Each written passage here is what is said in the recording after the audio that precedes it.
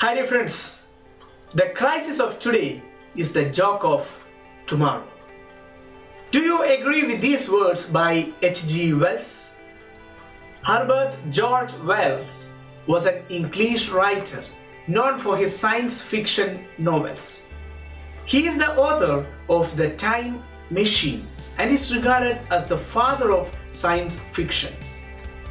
We all have gone through many crises of different magnitudes. Does the crisis which disturbed you 1 year before appears as a matter to laugh today? Have you ever observed that the severity of any crisis decreases as time passes by?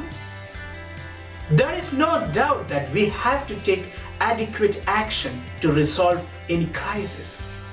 But on the same hand, we must understand that the crisis that we are in is only temporary.